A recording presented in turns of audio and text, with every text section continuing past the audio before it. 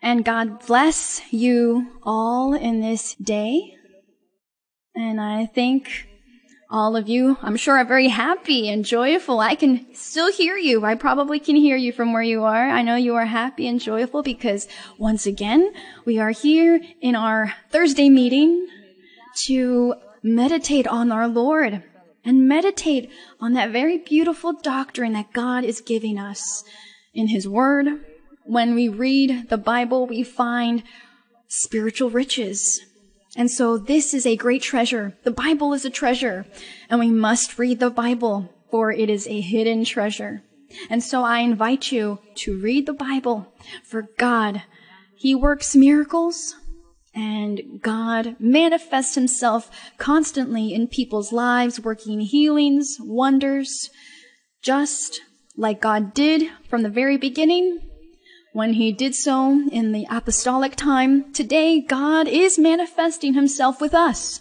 And so He continues to be the same yesterday, today, and forevermore. All His marvels, His power and manifestation, and the love and the mercy that He has for human beings. And so we give the honor and glory to our God. And we're going to, of course, before we begin our reading, today we're going to be reading a lot of the Bible. So I do advise you to have your Bibles ready to read some verses that we will be reading today. And we will be singing hymn 209 in your hymnal books, hymn 209, titled "No One Ever Cared for Me Like Jesus."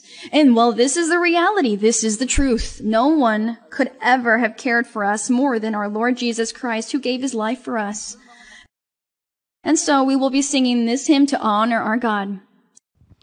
Yo quisiera hablarte del amor de Cristo, pues en Él hallé un amigo fuerte y fiel.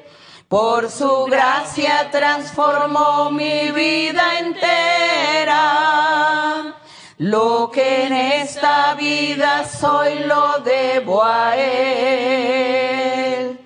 Nadie pudo amarme como Cristo. Es incomparable su amistad. Solo Él pudo redimirme del pecado por su amor y su bondad. Mi alma estaba llena de ayes y tristezas, llena estaba de miserias y dolor. Con ternura Cristo me tendió la mano y me guió por el sendero del amor. Nadie pudo amarme como Cristo. Es incomparable su amistad. Solo Él pudo redimirme del pecado por su amor y su bondad. Cada día viene a darme nuevo aliento, a mi corazón infunde dulce paz. No comprenderé por qué vino a salvarme, hasta que en el cielo pueda ver su faz. Nadie pudo amarme como Cristo. Es incomparable su amistad. Solo Él pudo redimirme del pecado por su amor y su bondad. Glory to our Lord, and we give our Lord thanks for His mercy, for His love, for His promises, and his word that he fulfills each day.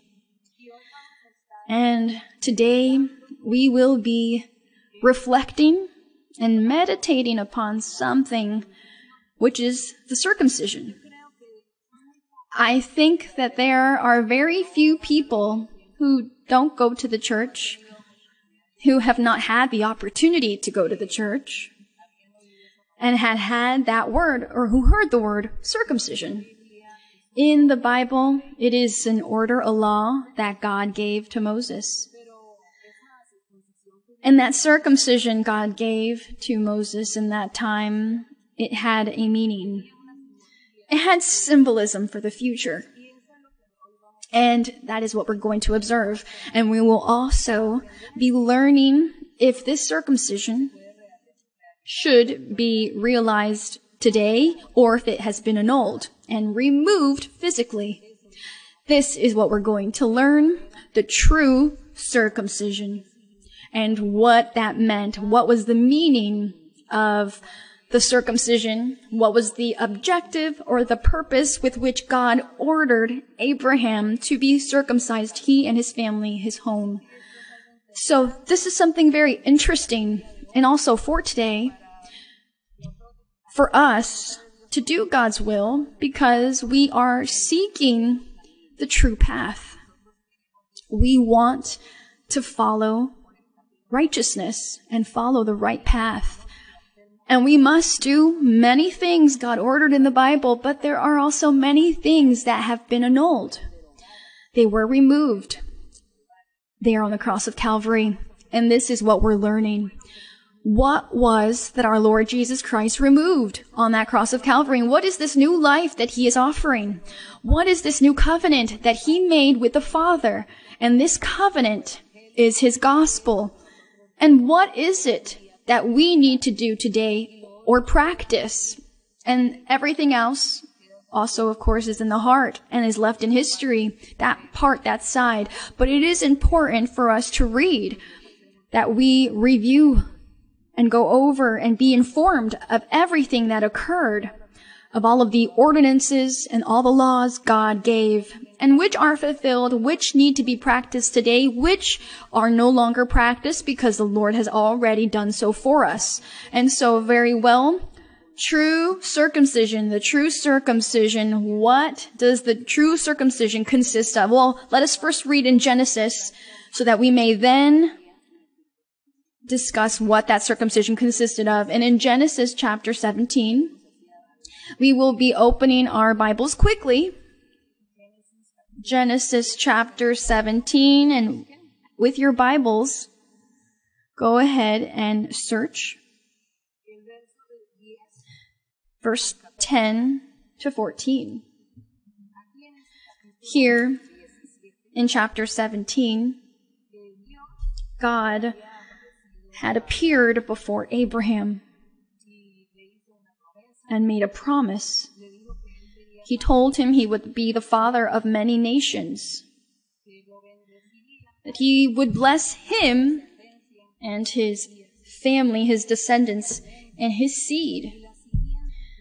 And well, the seed that the Lord spoke to him that would be blessed greatly was, of course, in reference to our Lord Jesus Christ. And our Lord made a covenant with Abraham. And so that covenant was in reference to the following in verse 10. The Lord told Abraham, now when the Lord appeared before Abraham, the law of Moses was still not present. There was no law in that time. Every man, every woman did what they saw fit. Praising idols, believing in any other god, because they were seeking to worship a god, and they turned away from God and began their idolatry. That idolatry began from the time of Adam and Eve. And after the great flood, idolatry continued. Now, when God found Abraham and made a calling to him, now Abraham's parents, his family, they were idolaters. Abraham himself surely perhaps had practiced idolatry because his family, his ancestors, they were idolaters. But God, when he made the calling to Abraham, God taught him. God taught him, and also God saw in Abraham a heart that was willing for him. And this is why God chose him to be the father of faith, to be the father of many nations, to be the father of the church of our Lord Jesus. That the church comes from faith, from hearing the gospel and the word of our Lord. So this is what happened to Abraham. He was the first who had faith when he heard the word of our Lord. And God spoke to Abraham, and when he made him this promise, he made a covenant with him. And in verse 10 it says, "This is my covenant, which you shall keep between me and you and your descendants after you. Every male child among you shall be circumcised."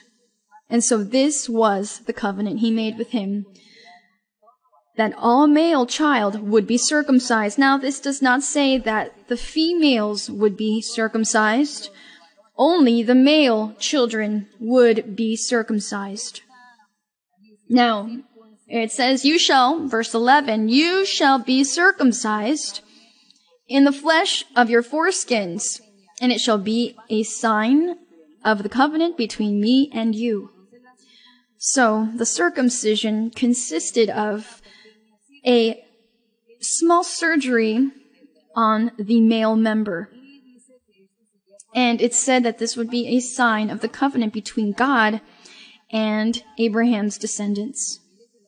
Now, Abraham's offspring or his descendants is the church of our Lord as well. And so we might ask ourselves then, well, what about the circumcision? Well, this is what we're going to learn today.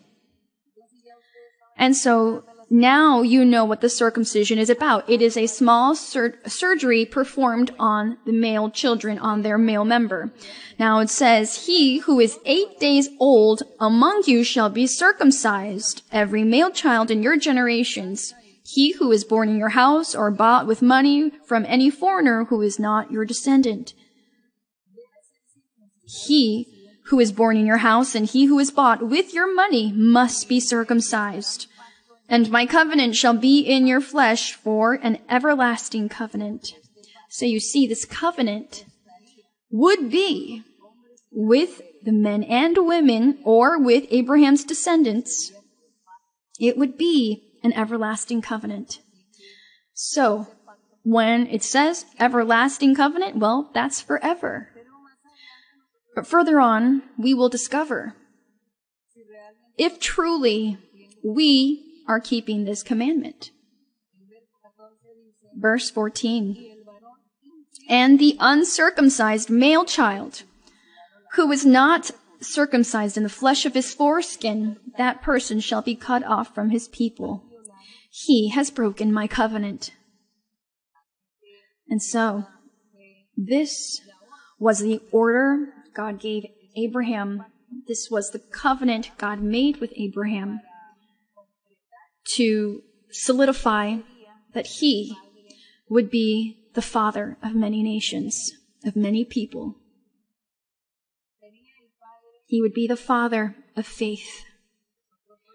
Today, we can say that we are children of Abraham.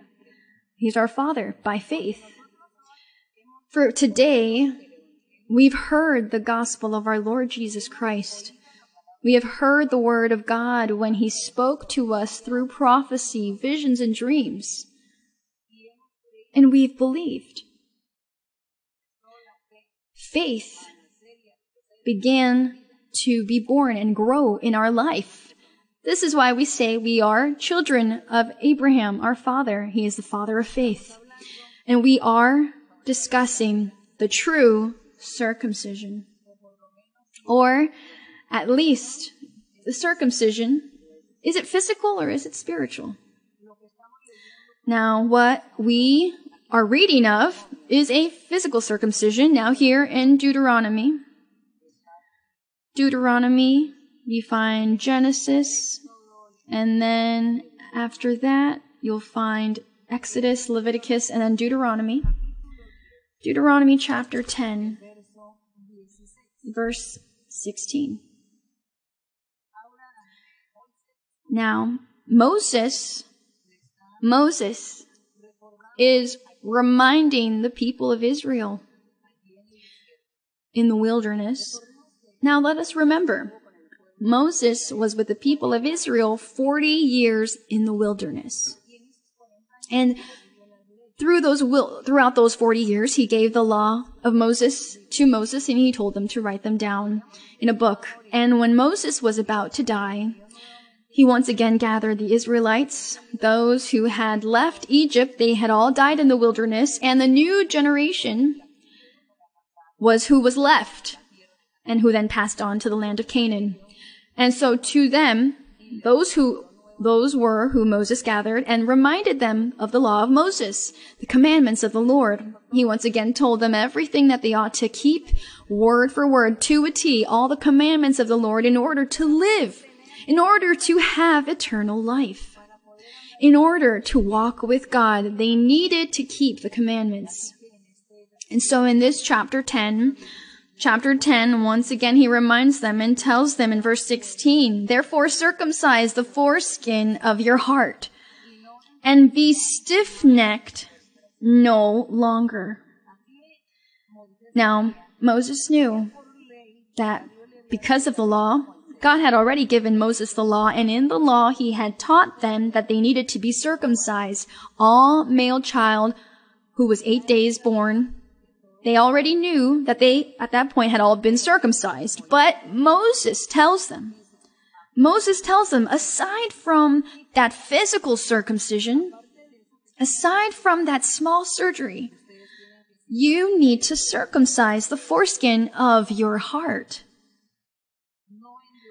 And be stiff-necked no longer. He was trying to imply that they should not be rebellious or unbelieving to God's word and God's command. That they ought to keep and obey and submit to the will of God and complete his commandments. And here he spoke of a circumcision that was spiritual. Moses knowing that at that point they had all been physically circumcised. But he was telling them the most important thing is the circumcision of the heart. Not so much the physical, but the heart. Be humble, obedient, submissive, and fearful of God. Please God, obey him. Set aside all rebelliousness and hardness of heart, stubbornness. Don't be materialistic. This is what Moses said to them. And so he said again, circumcise your heart. We continue reading here in Joshua. Following Deuteronomy, then follows Joshua. He was who succeeded Moses. Moses died in the wilderness, and Joshua succeeded him. Here in chapter 5 of Joshua, he was now with the people of Israel, and they had entered the land of Canaan. And Joshua, he also began to read the law of God, the law of Moses. He began to read to the people and to teach them that they should not forget. They should not forget the word of our Lord. That they should not forget the scriptures that had been left written in that book. That they ought to be mindful of them and fulfill them. Now in chapter 5, verse 2, it says, "At that time the Lord said to Joshua, make flint knives for yourself and circumcise the sons of Israel again the second time. For the first circumcision, it had been done in the wilderness by the hand of Moses.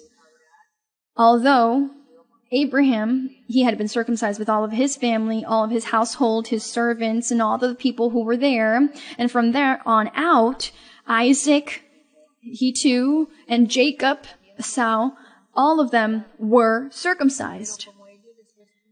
But as they then had to go and live in Egypt, and in Egypt they spent 430 years, they were not circumcised while they were there.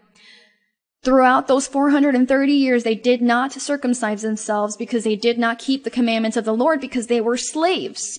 In Egypt, they were slaves to the king of Egypt, and he had them submitted under his control and did not give them the freedom to glorify, praise, or keep none of the commandments that God had ordered. This is why the Lord used Moses to free them from Egypt, and he led them to the wilderness. And so here, when they enter the land of Canaan by the hand of Joshua, the Lord reveals to Joshua, and he tells him that he needs to make flint knives and once again circumcise the sons of Israel again a second time. Now it says Joshua did as he was instructed. He made the flint knives for himself and circumcised the sons of Israel at the hill of the foreskins. Now this was the order regarding the circumcision. And let us remember, the circumcision was the covenant God had made with Abraham, saying to him that he would be the father of many nations. And why are we interested in learning about the circumcision? Well, we are the generations that are present and that come from the loins, in the spiritual sense, come from the loins of Abraham. We are children of Abraham by faith because we've believed in the Lord. And we continue forward in Jeremiah. Let us now move on to Jeremiah. Now it's many books ahead. It's almost about in the middle of the Bible. You'll find Psalm, Isaiah, and then Jeremiah. Jeremiah chapter 4. Jeremiah chapter 4. Reading regarding this very important topic. And at the end, you'll see how important it is. Jeremiah chapter 4, verse 4. Now we here are many centuries ahead and after Joshua's time, many centuries when God used his prophets so that they could carry the prophetic word to the people of Israel and to the principalities and governors of the time, to the kings. And they would bring the word, they would preach and prophesy, though they were not heard. They were despised, the prophets were.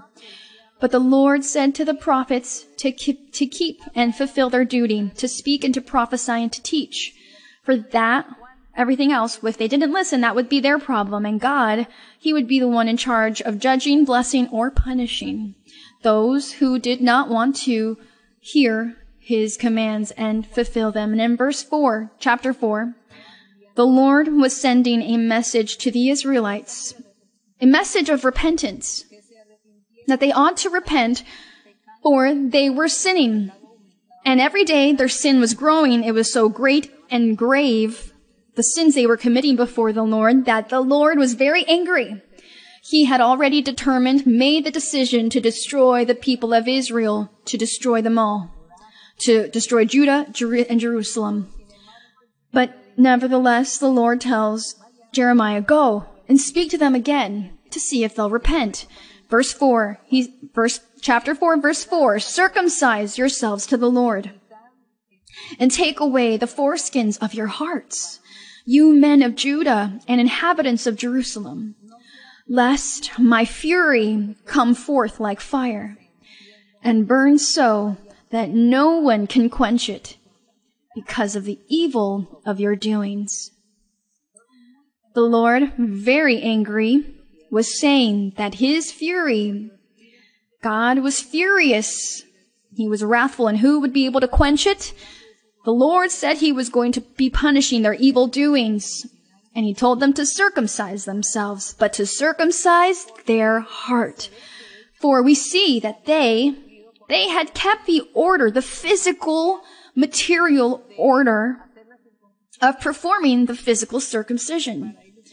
Well, for them, they thought it was something easy to obey that physical part.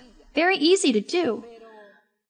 But the Lord here was also speaking to them and saying that this circumcision was also accompanied with good works, with what is in the heart of man or woman. And so those two circumcisions needed to be performed.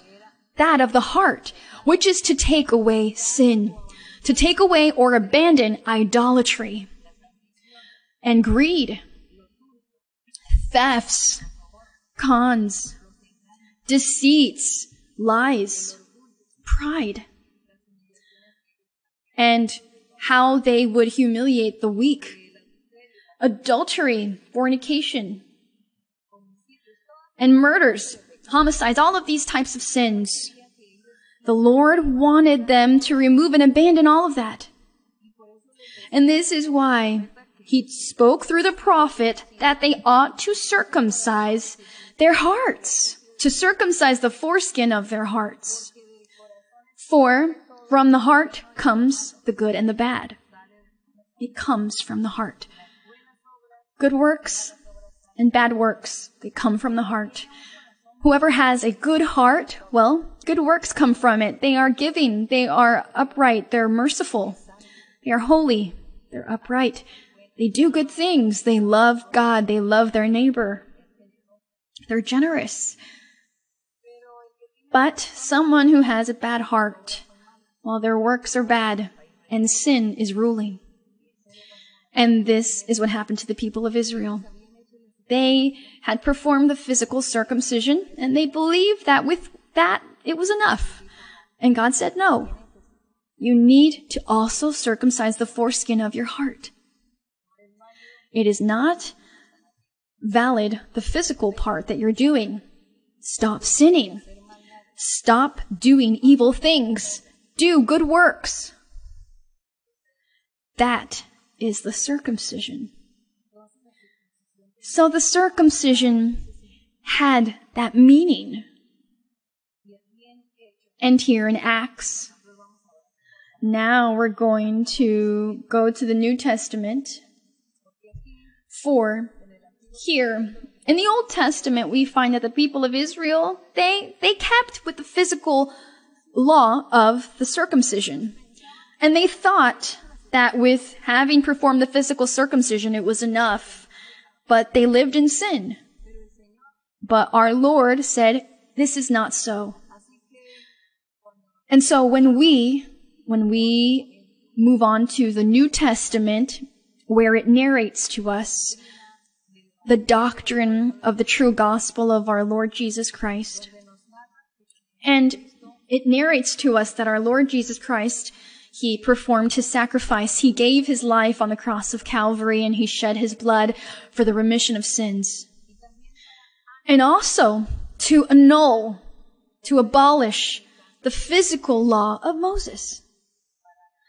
To annul and abolish the circumcision. To remove all the physical. For the physical was not useful. It did not help people to be saved. It did not help people to earn eternal life. It did not help. None of the physical things of the law of Moses helped. Now, our Lord did say in His word, I no longer want blood of male goats or of sheep or bulls. I don't need the blood of animals. I no longer want those animal sacrifices. What I want is a living sacrifice. I want a contrite, humble heart that does the will of God, that does the will of the Father. This is what I want. And this is why our Lord Jesus Christ needed to come and fulfill all of the law of Moses, fulfill it to a T, so that He could then annul and remove that physical law. The physical law, which was called the law of the Word. There's a verse in the Bible that says the Word kills, but the Spirit gives life. And so meaning the Word was the physical law of Moses. And it killed, yes, because no one kept it. No one was able to fulfill the law to a T. So, it killed the spiritual life of men and women of the people of Israel. It killed them in their spiritual life. They were all dead, spiritually speaking. So this is why the Word kills. The law of Moses, the physical law, kills. But the Spirit gives life, referring to the gospel of our Lord Jesus Christ. The gospel of our Lord Jesus Christ is the Spirit of God moving Himself in the hearts of men and women that convert truly to God. That is the Spirit. The Spirit brings to life. the Spirit of God. The Spirit of God manifesting himself in men and women, transforming them, changing them so that they fulfill the commandments of the Lord, so that they no longer sin. And so now we'll go to Acts, where our Lord Jesus Christ is now reigning. Our Lord is reigning with his gospel, and he has his followers. Now in Acts, our Lord Jesus Christ had already performed his sacrifice on the cross, and he had annulled the law of Moses, physical. Because, of course, the law, it had its symbolism and meaning that was spiritual, and that spiritual meaning of the law of Moses is what we are living and practicing today. But it is spiritually.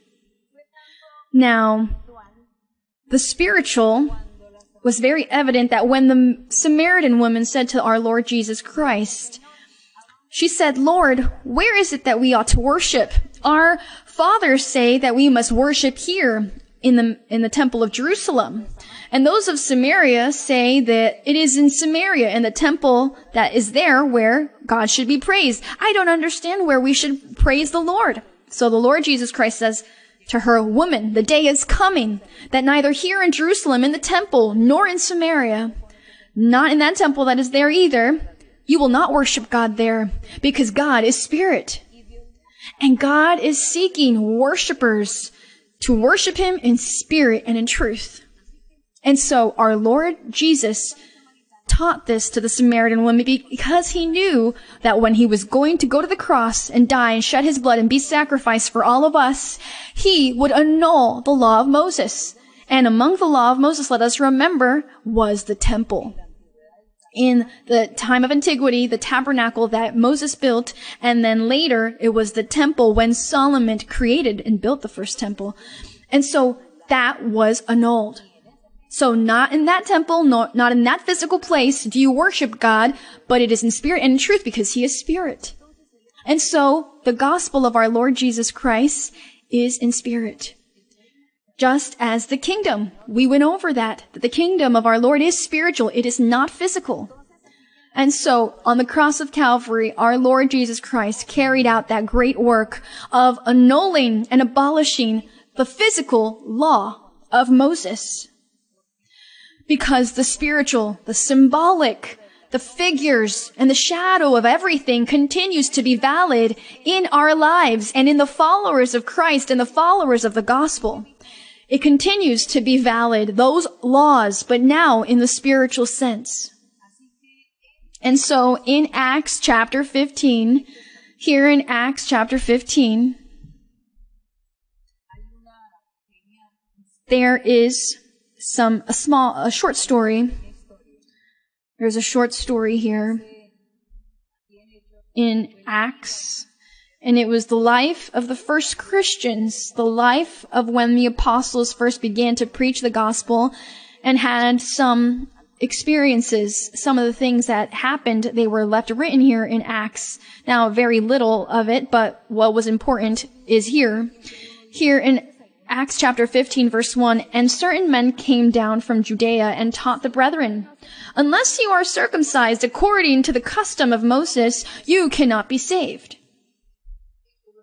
Now, they were teaching this, some who had already believed in the gospel of Christ. Verse 2, "Therefore, when Paul and Barnabas had no small dissension and dispute with them, they determined that Paul and Barnabas and certain others of them should go up to Jerusalem to the apostles and elders about this question." So, being sent on their way by the church, they passed through Phoenicia and Samaria, describing the conversation of the Gentiles. So now at this point, they were shocked that the Gentiles, who were the foreigners, who did not belong to the people of Israel, to the Jews, but they were foreigners of other nations, and they were called Gentiles. It says that they had, some of them, and the majority had converted to Jesus Christ and were enjoying the spiritual gifts and the gospel of the Lord. Now the apostles, as Jews, they were shocked with this phenomenon. They thought, well, the Gentiles as well, just like they were receiving God's blessings.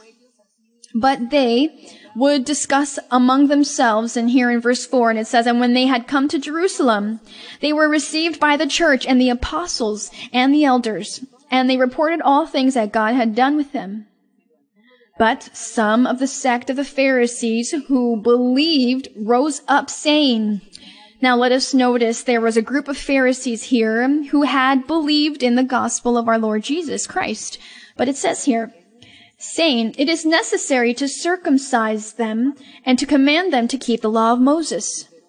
This is what the Pharisees who had converted to the gospel had said. They said, you must circumcise them and tell them to keep the law of Moses. Verse 6 says, now the apostles and elders came together to consider this matter.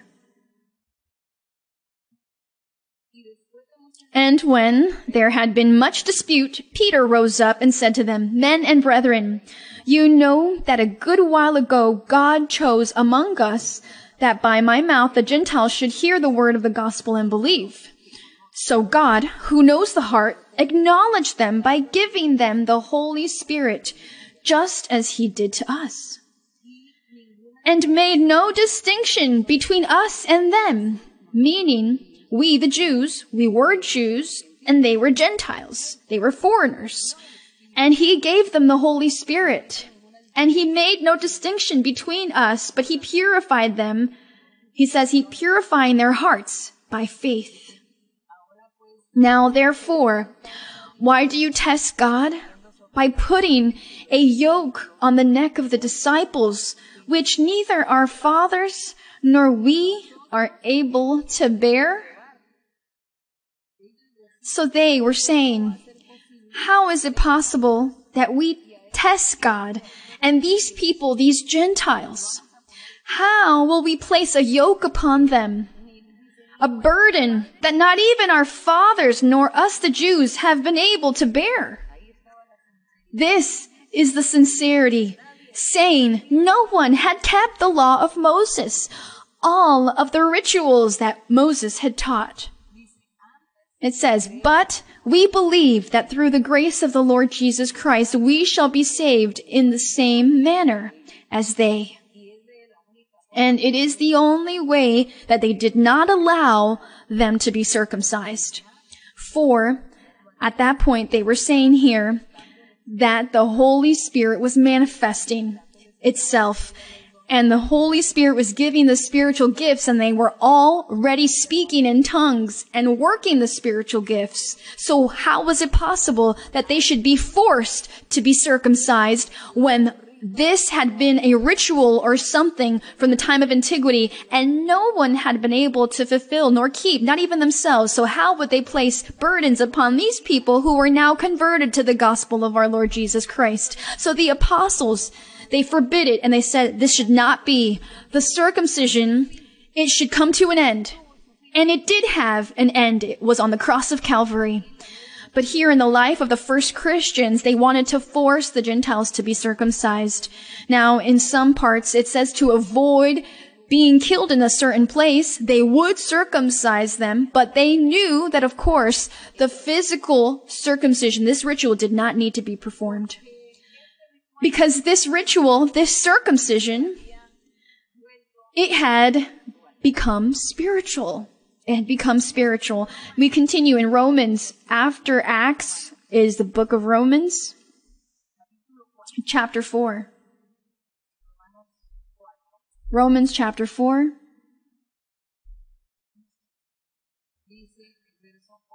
Verse 11 and 12.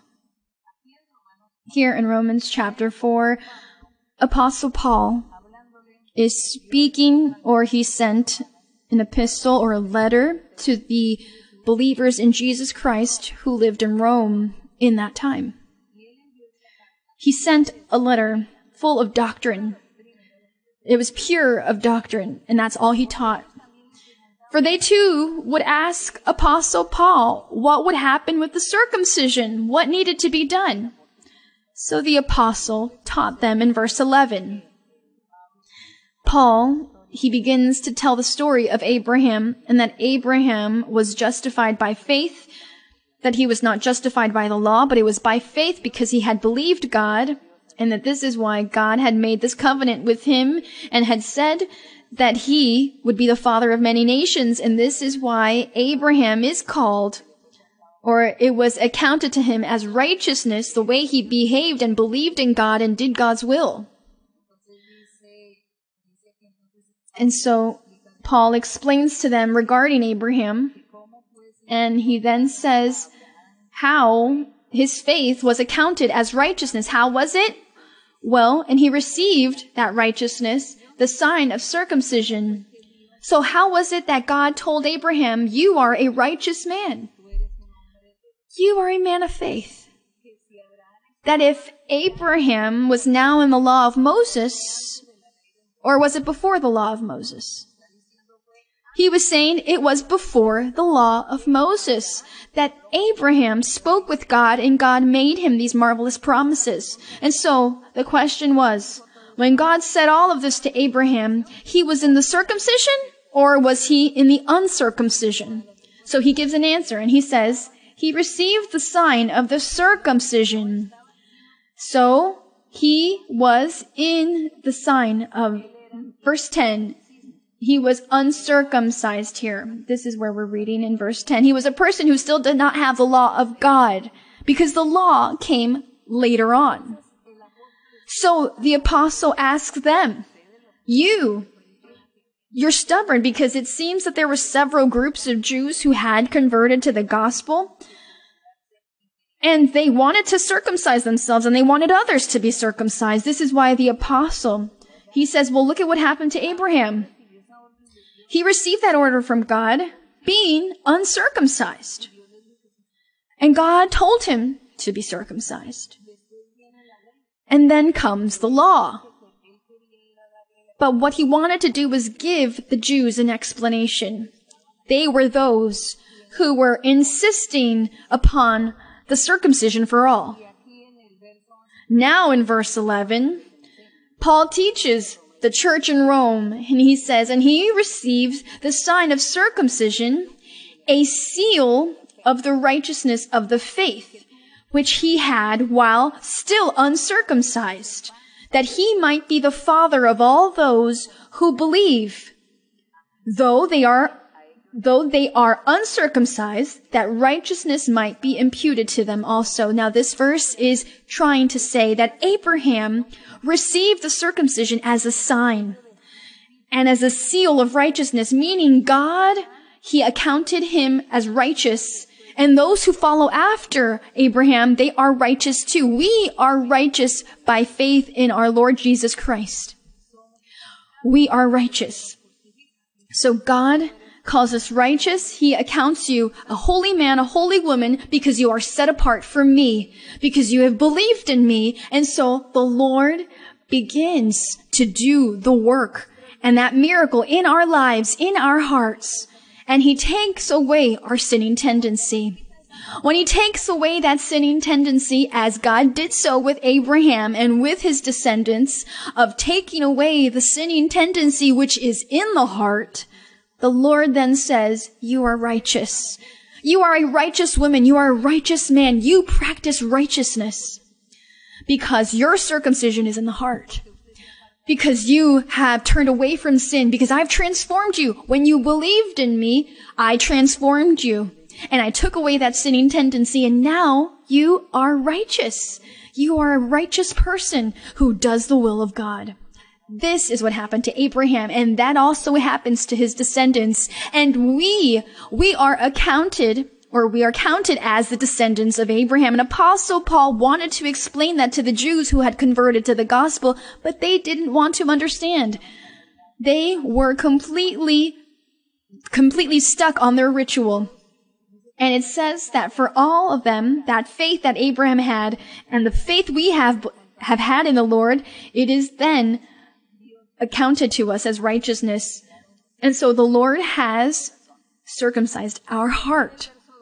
Verse 12, it says, Abraham was the father of circumcision to those who not only are of the circumcision, meaning the father of the Jews, Father, not just of those who are Jews, it says here, but who is also Father of those who walk in the he's also the father of the Gentiles. And it says, but who also walk in the steps of faith, which our father Abraham had while still uncircumcised. So our father Abraham, father of circumcision and uncircumcision. He's the father of Gentiles and of Jews. But those Jews who convert to the gospel of Jesus Christ and follow the gospel, not that they will continue to follow the law of Moses, because the law of Moses was abolished on the cross, because no one was able to fulfill it. Everything was physical and material. No one was able to fulfill it. The Lord had to fulfill it himself to remove it on the cross. And then he could begin that new life in beings, or that new method of salvation, so that people could be saved believing in Christ. And after believing in Christ, what does he do? He sends his Holy Spirit and allows the Spirit of God to begin to live in our hearts, so that it transforms us and takes away our sins. It takes away our stains and the appetite of our flesh. It takes away the appetite of committing adultery, fornication, or of stealing, or of committing kidnaps, or homicides, or being grudgeful or negative. He takes away that appetite that we had in our past or in our heart.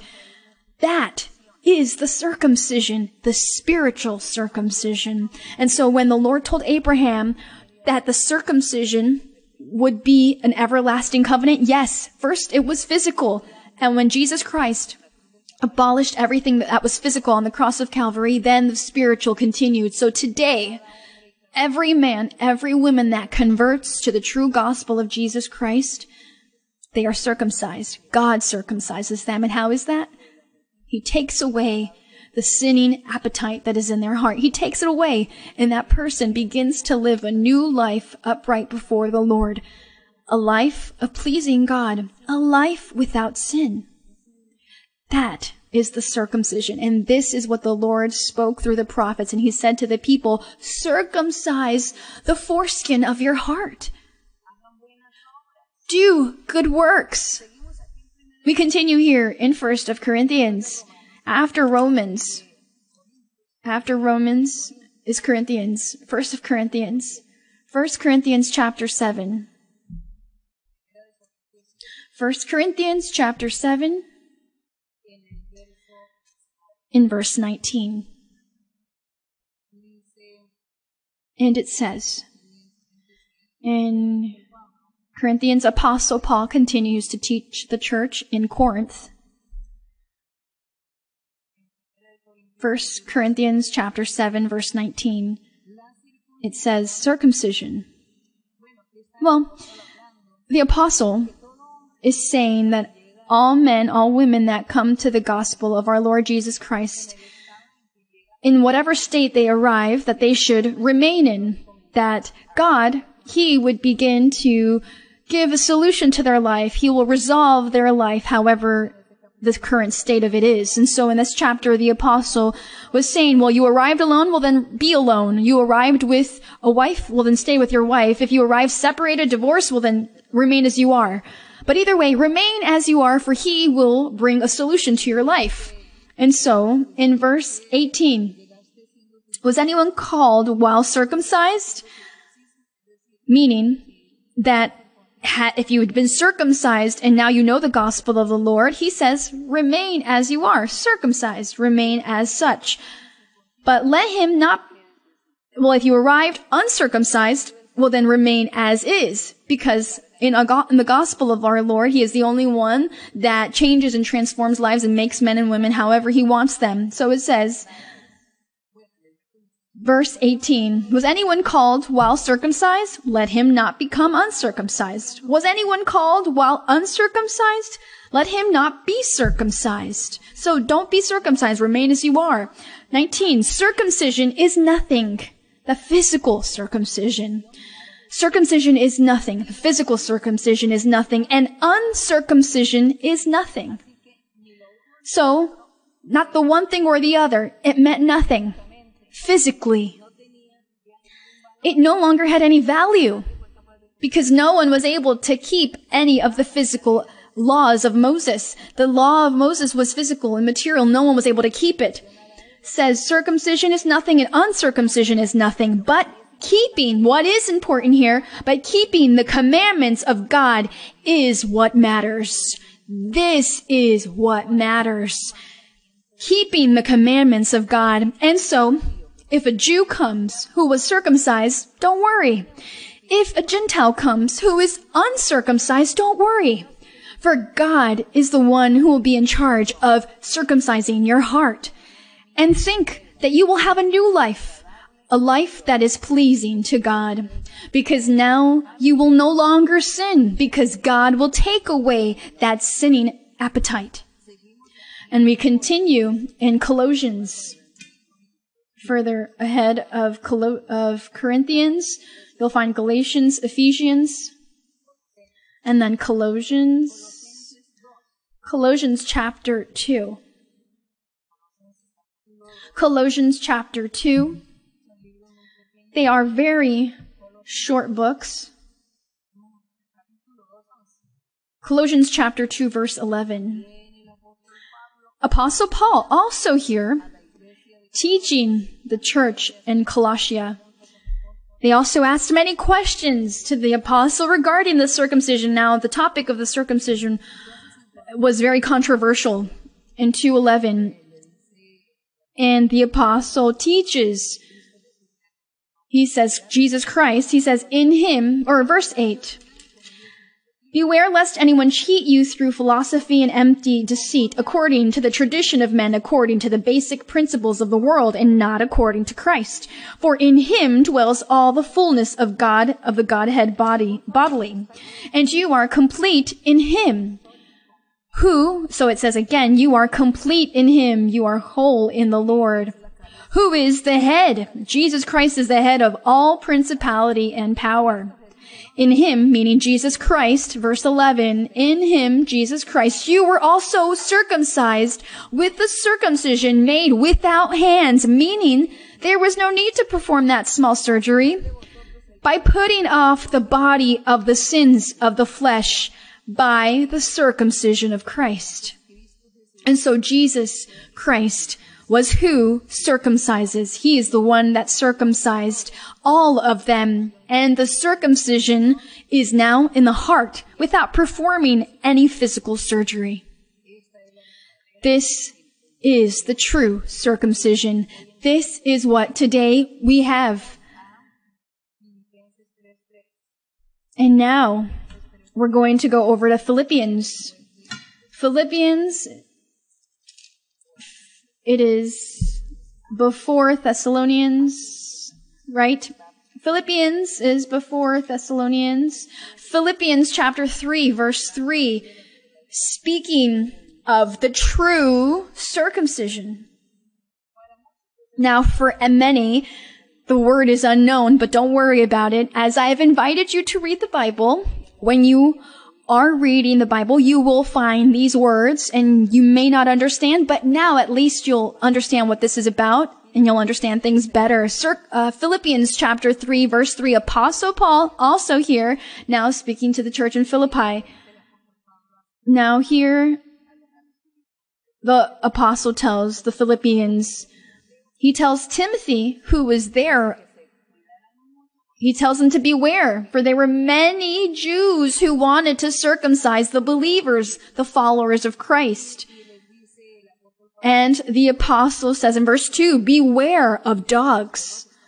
Now, this was in reference to people that were behaving like dogs, ravaged dogs. It says, beware of dogs, beware of evil workers, beware of the mutilation, meaning those who were performing the circumcision, mutilation, or the mutilators, those performing the surgery, saying, you don't need to do this anymore because Jesus Christ has annulled it on the cross of Calvary. You don't need to perform this small surgery.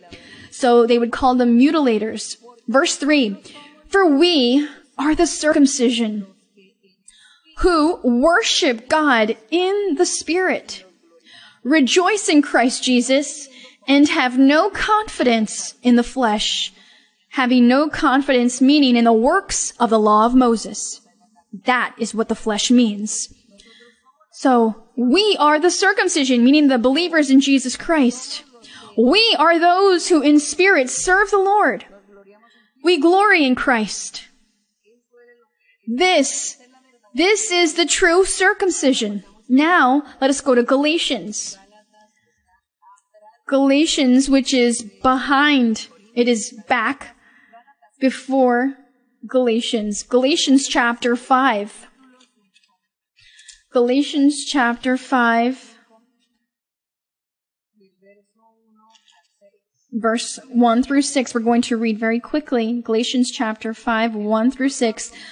Apostle Paul writes to the Galatians and continues to teach them regarding the topic of the circumcision. And he says, "Stand fast, therefore, in the liberty by which Christ has made us free, and do not be entangled again with a yoke of bondage," meaning the law of Moses. "Indeed, I, Paul, say to you that if you become circumcised, Christ will profit you nothing.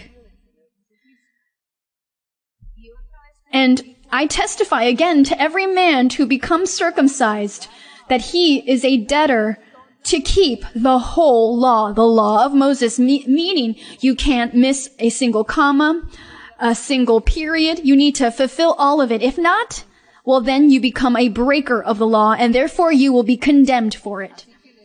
So he says, if you are circumcised, then you need to keep all of the law. So it is better that you don't do that, is what Apostle Paul said.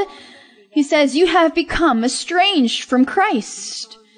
Again, you have become estranged from Christ, from the law of Moses.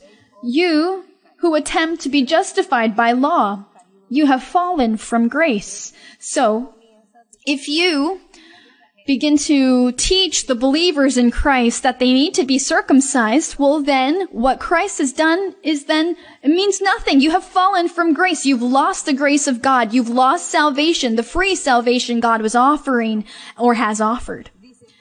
It says, "For we, through the Spirit, through the Holy Spirit of God, eagerly wait for the hope of righteousness by faith. For in Christ Jesus," and I hope that you are reading at home as well, and I want you to read along with me. "For in Christ Jesus, neither circumcision nor uncircumcision avails anything, but faith working through love." Faith is believing in the gospel of Jesus Christ, and it works through love, which means not to practice sin. So it says, in Christ Jesus, circumcision and uncircumcision means nothing. Now we are meditating upon what the true circumcision is. Now we'll go over to Romans chapter 2. Romans chapter 2. It is behind Corinthians. Romans chapter 2. Now to finish, we'll be reading in verse 25. Verse 25. Now again, it is with the same letter that Apostle Paul wrote to the church in Rome. He says, "For circumcision is indeed profitable." So circumcision is indeed profitable if you keep the law of Moses fully, meaning you complete it. You keep it, all of it. You don't miss a single tittle or a single comma of the law that isn't fulfilled. But if you are a breaker of the law, meaning that you don't keep a commandment, as little as it might be, your circumcision has become uncircumcision. So you become uncircumcised because you are not keeping the entire law of Moses. And do not forget, there are very small commandments God gave in such a way that God compared it to a comma and a tittle. Now, how small they were, but if they happen to be missing from the law of Moses, if it's not fulfilled, well then it is of no use. All is vain and you are in nothing. You've lost eternal life. You've lost salvation. And so the apostle again tells them, yes, circumcision is indeed profitable if you keep all of the laws of the law of Moses. And if not, well, then everything is null. Verse 26 says, therefore, if an uncircumcised man keeps the righteous requirements of the law of Moses, will not his circumcision be counted as circumcision? The apostle was trying to say that if a Gentile who had not been a Jew ever in his life, but a Gentile of any other nation, and if he fulfills all of the law of Moses to a T, word for word, without missing a comma, a period, God immediately said that he was circumcised. Even without having performed the physical circumcision, the physical surgery, with the simple fact that this man who comes from another nation, not of the Jews, and keeps all of the law of Moses. So God would be pleased with that and would say, you are circumcised because your heart is circumcised, because you have kept all of the law, all of my word. And so this was an example that the apostle gave, because truly, well, that never happened with anyone, because everyone broke the law. And God looked at the world to see if there was one who did God's will, and he said that there was not a single one who had done God's will. And so they were all uncircumcised, though they had been physically circumcised. Verse 27, and will not the physically uncircumcised, if he fulfills the law, judge you, who, even with your written code and circumcision, are a transgressor of the law of Moses? For he is not a Jew who is one outwardly, nor is circumcision that which is outward in the flesh. But he is a Jew who is one inwardly, in the heart, meaning in the circumcision is of the heart, and in the spirit, not in the letter, whose praise is not from men, but from God. This is the conclusion.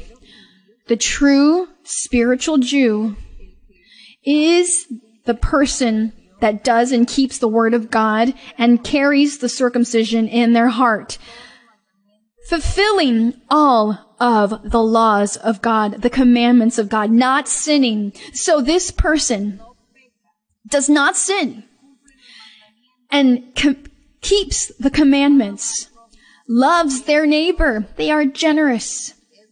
They are merciful. They help those in need. They don't hold grudges, hatred. They have no pride. They don't belittle anyone. They are not an adulterer or fornicator. They don't steal or take away from those who have nothing. They don't steal. They don't lie. And so that man, it says that his circumcision is of the heart. That is the true circumcision, because it is in spirit. And it is doing God's will. It is keeping God's commandments. And so this is the true circumcision. For our Lord Jesus Christ, he did the work. He did that great job on the cross of Calvary. He lived and kept all of the law of Moses. He was physically circumcised, and he kept all of the law.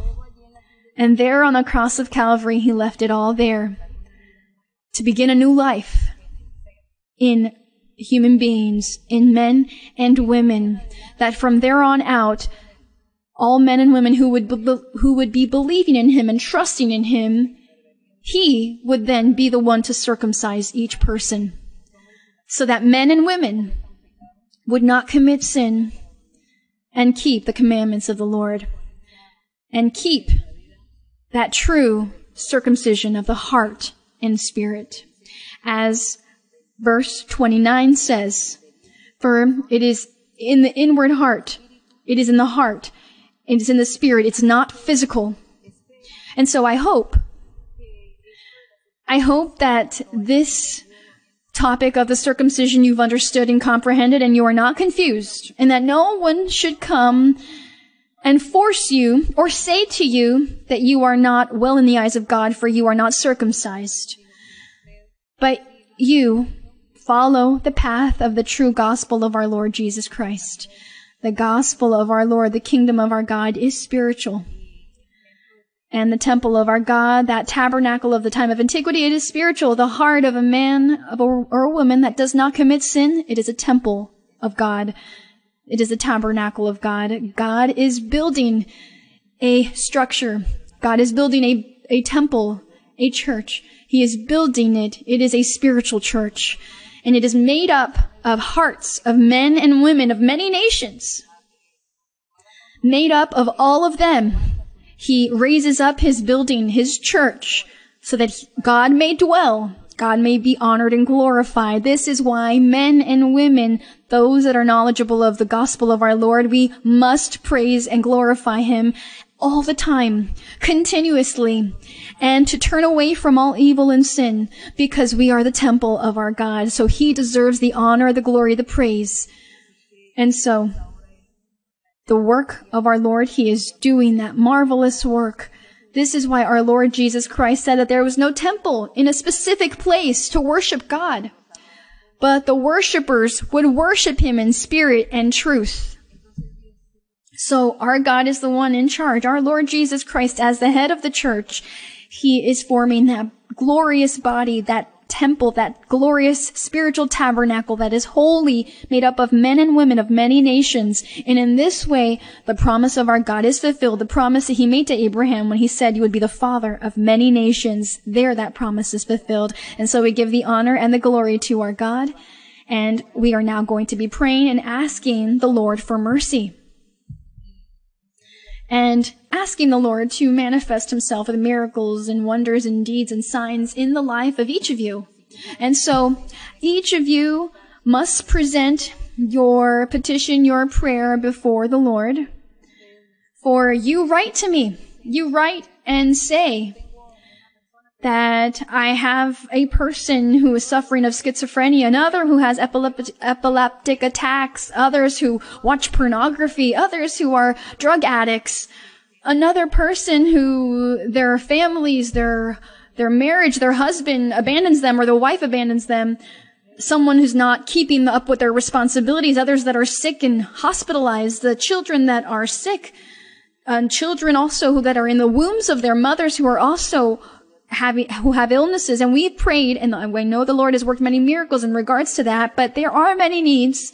There are many petitions that you have, and your afflictions that you live, the witchcraft and sorcery that you are tormented with, people tormented by evil spirits, curses. And so you, in the moment in which we are praying, raise your hands if you want, or place your hand upon your heart and cry out to the Lord and say to him, ask him for mercy. And so, although maybe you have not had the chance to go to the church, trust and believe God will hear you, listen to you, and will have mercy of you. And also, I invite you to read the Bible. It is very important to read the Bible. And so, we will be praying to the Lord. In this moment, we're going to give God thanks. Oh, blessed Heavenly Father, thank you, Lord. Thank you for your love and for your mercy. Thank you for listening to us. Thank you for hearing us, for watching over us. Thank you, Lord, for paying attention to us. We who are nothing before you. But Lord, your love, your mercy, your promises, your plan, your word, everything you fulfill. And because of your marvelous, glorious promises that you have made to all of us, you are always attentive to our prayers, to our supplications, our pleas and petitions and needs. O Heavenly Father, you know the affliction, the sadness, the bitterness, and the need of every man, every woman, every child, every elderly person that is suffering with different kinds of evil things that happens. And there's a lot of suffering. But you are the Father, the giver of love and of mercy. And you, Lord, you will raise your mighty hand, and you will help them, and you will bless them, and you will take away those troubles. You will take away the pain and the sadness and the sickness, the physical sicknesses. For there are many people, Lord, that are sick.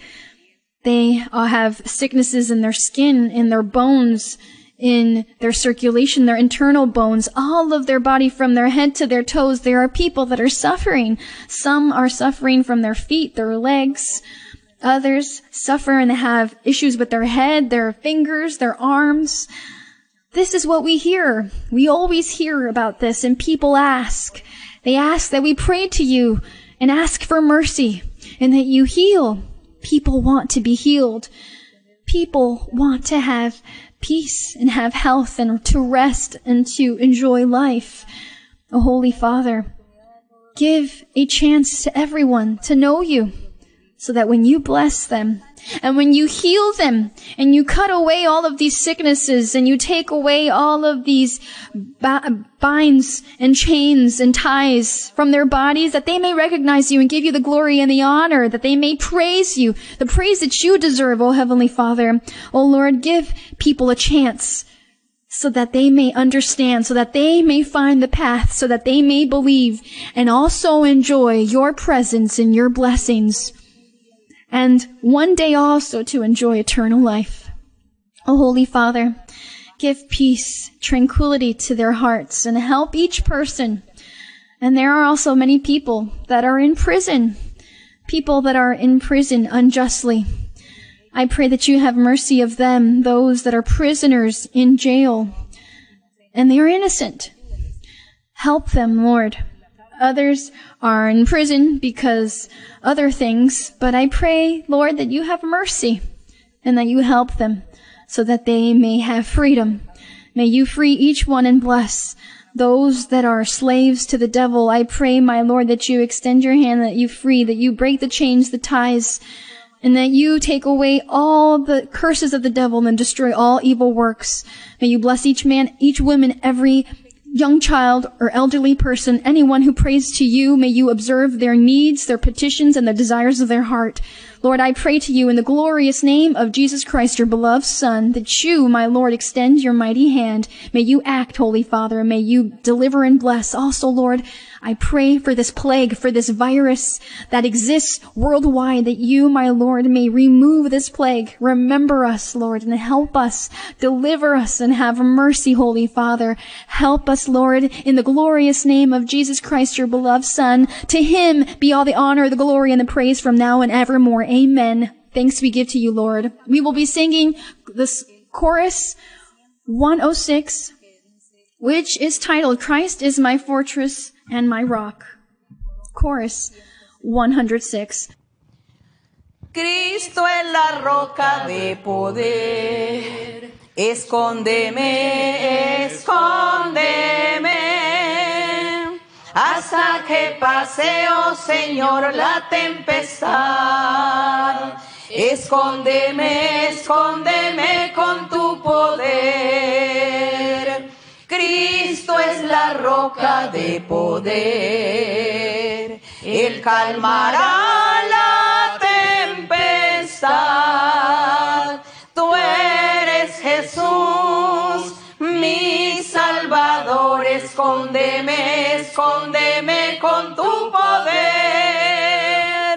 Cristo es la roca de poder. Escóndeme, escóndeme, hasta que pase, oh Señor, la tempestad. Escóndeme, escóndeme con tu poder. Cristo es la roca de poder. Él calmará la tempestad. Tú eres Jesús, mi Salvador. Escóndeme, escóndeme con tu poder. The honor and the glory be for our Lord. Thank you very much. May the Lord bless you greatly. I send you many hugs and many kisses to you all. And I will also be sending special kisses to the children.